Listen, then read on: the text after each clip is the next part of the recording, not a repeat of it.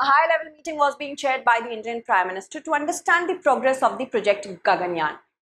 He was so enthused by the project, he gave certain directives to the Department of Space to have our own Bharatiya Antariksha Station by the year 2035.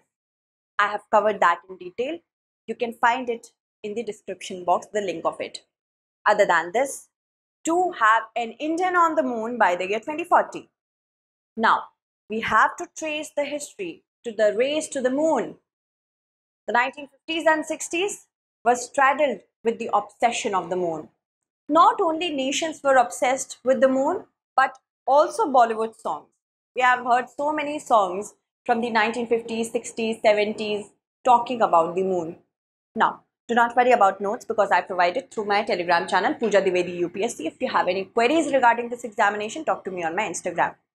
So, the space race began when the erstwhile Soviet Union sent Sputnik 1, the first ever human-made satellite, on the low Earth orbit, in the year 1957.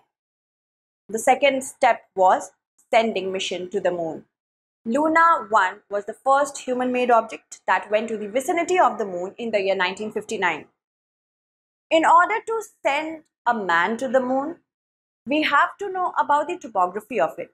So Luna 3 was able to capture photographs of the moon, of the far side of the moon specifically. President Kennedy was not just sitting back, he was watching closely the rival getting onto that level. So he announced it as a national goal to send a human mission on the moon. And hence, rest is history. We have to know about the history. How did the USA get there? It wasn't just one mission that took man to the moon. It was various. It was a culmination of smaller but larger missions. Smaller in the sense the aim, but larger in the sense of the impact. So the USA launched Ranger series of hard landers. By the name of itself, you can understand.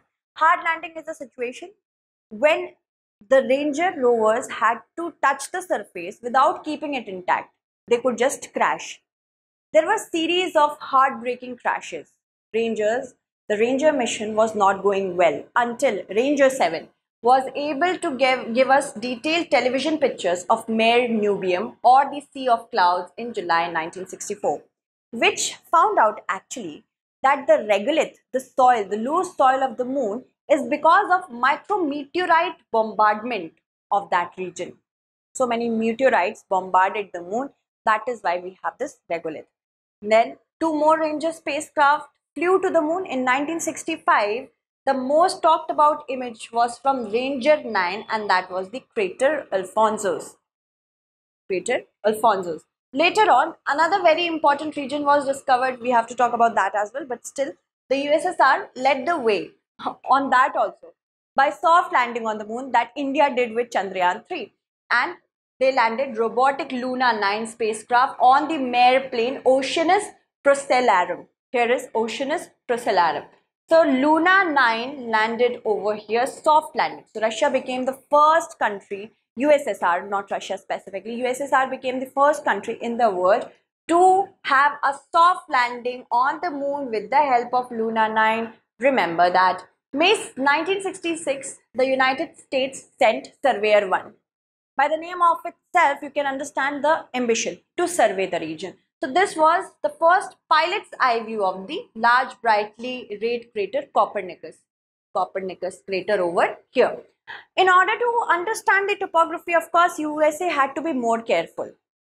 Sending just a spacecraft on the moon is very different if we compare it to sending man to the moon or humans to the moon, because we have to send them to the moon and also bring them back. So it was a much important thing. It was a more complex project, and much importantly, we had to understand how the moon looks, how the moon feels. Is it made up of gases? Is it having any sort of volcanism? What is the seismicity of that region? How should we prepare the astronauts for staying there? So these were the things that the USA had to be very careful about.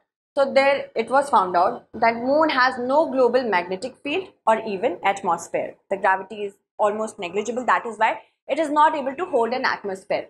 Then The 1968 Christmas time flight of Apollo 8 was a milestone, in which after that, May of 1969, Apollo 10 orbited the moon. First, Apollo 10 orbited the moon. It did not land. Then, Neil Armstrong and Buzz Aldrin in Apollo 11 made history. When Neil Armstrong, Buzz Aldrin or Edwin Aldrin, Buzz he is called lovingly, and Michael Collins, these three were the first persons to stay on the moon for a period of time. And they safely landed in Mare Tranquillitatis, that is Sea of Tranquility, and here is that region what we are talking about. So July 20th, 1969 stays in our history as one of the largest, biggest, humongous achievement of the mankind. So dark Maria, they found out these are ancient volcanic lavas. That means there was volcanism on the moon, having crystallized over 3.6 billion years ago. Do you know this particularly very interesting fact that Edwin Aldrin was supposed to walk on the moon for the first time? I mean, it was Neil Armstrong who was the first human being to put his first step on the moon.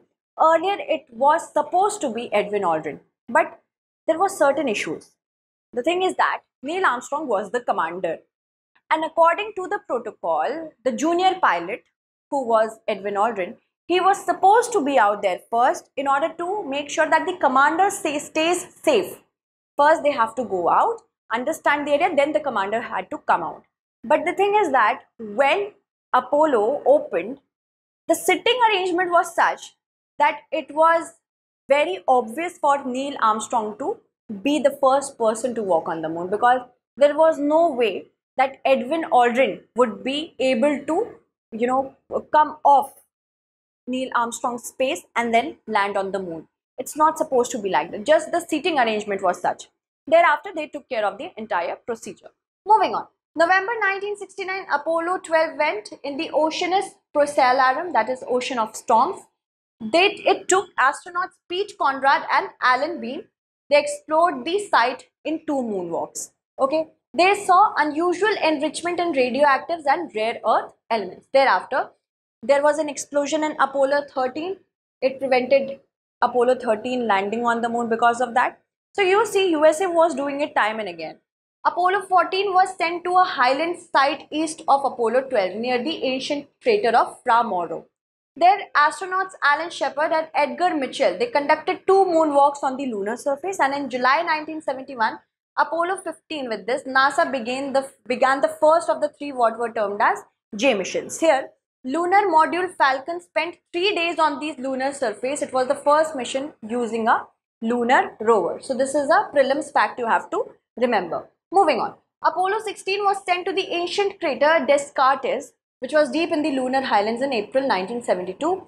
Who were the astronauts? John Young and Charlie Duke. They spent 3 days exploring the site. Another important prelims fact is they operated the first astronomical telescope on the moon. Remember these very important achievements. The measurement of a very strong magnetic field on the surface was registered. Apollo 17 was sent to the edge of the Mare Serenitatis, that is Sea of Serenity, in December 1972. Gene Cernan and Jack Schmitt, these were the first 2 professional geologists who were sent to the moon to understand the topography, to understand the kind of geological rocks that are over there. They spent 3 days thoroughly exploring the Taurus Litro Valley. Moving on, they also brought back 242 pounds of samples, which tells us that 3.6 billion year old organic volcanic ash is there. That means volcanism was a big deal for the moon.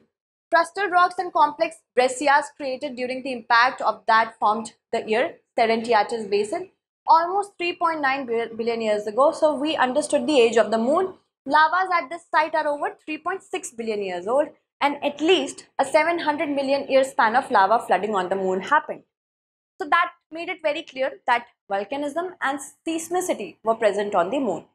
Then NASA actually stopped sending man to the moon because of the immense budget that it undertakes to send a manned mission to the moon.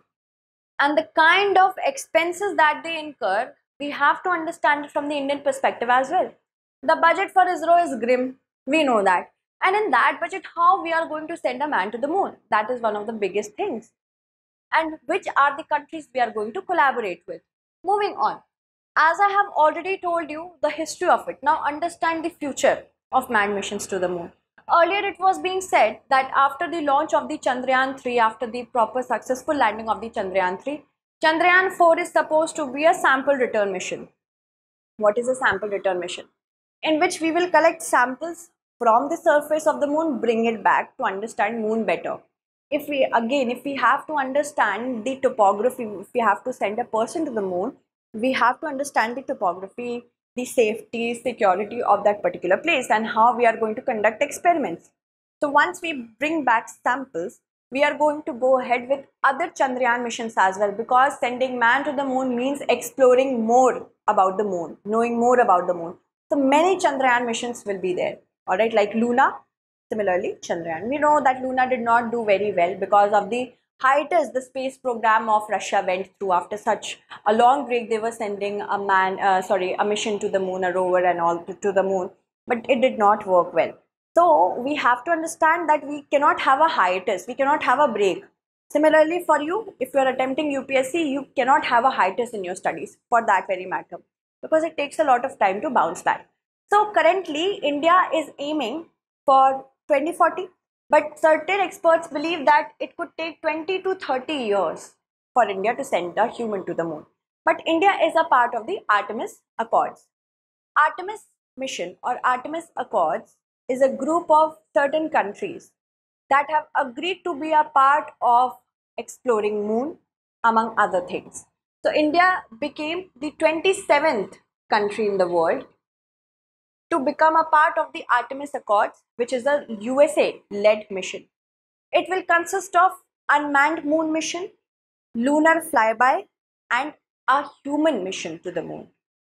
By the year 2025, Artemis Accords want to ensure that there is at least one person of color, that is one non-white person, and a woman on the moon, that is by the year 2025. By 2024, it wants to ensure the space launch system carries at least 4 astronauts and fly by to the moon. That means they will not land, they will just orbit the moon and come back. And before that, in 2022, with the launch of the spacecraft Orion, Artemis Accords began itself. So India is a part of this. India will also take a lot of advantage of the Artemis Accords. Okay. So I hope you understood this particular section of the directive that the Prime Minister gave. Before this, I have already covered the Bharatiya Antariksha Station. Please do watch both of these to get a better perspective. Thank you so much for watching.